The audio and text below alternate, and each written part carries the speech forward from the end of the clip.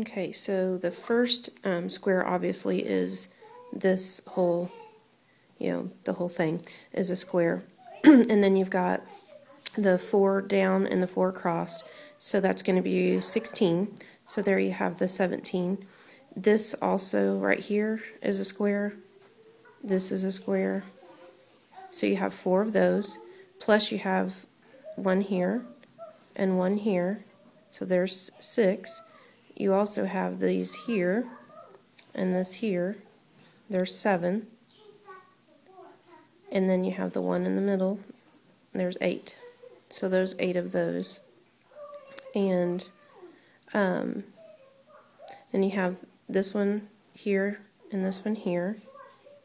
So there's, those 2 squares. And then you got to count individual here because those also are squares. You have 3 by 3, so anything that's equal-sided is a square, so there's 1 there. And then if you count over 3 here, that's also a square. 3 here, 3 across, that's a square. 3 here and across, also a square. So there's, you've got 4 of those. And then you have the squares that you can come in as far as like the all over and then in between. So you have not only these individual squares, you kind of have to think outside the box, literally, because you've got the individuals, you've got the smaller ones, you can overlap and count this way as well. So you have even a square here, but then you also have a square inside that one that's here. So you, here's kind of how I broke it down from what I drew. The 16 1x1s are these little ones here, and then the 9 are the 2x2s, which are the squares that are this size. If you can see this, the square's this size. There's 9 of those because you've got 1, 2, 3, 4, 5, 6, 7, 8, 9.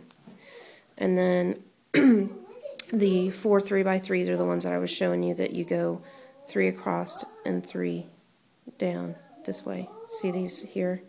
That makes a big square. And then you do that. They can overlap. So you're going to come up here and you're going to 3 across, 3 down. There's 2. 3 across, 3 down. There's that. So see how they just keep overlapping? That's where they get you. And then the half by halves are just these little squares here. There's 8 of those. And then the 1x1 in the middle, and that's that 1 inch by 1 inch. There's 2 of those. So here by here, and this one. And then you have the 1 4x4, which is that huge, the whole thing is a square. So you have 16, 9 of those 2 little ones.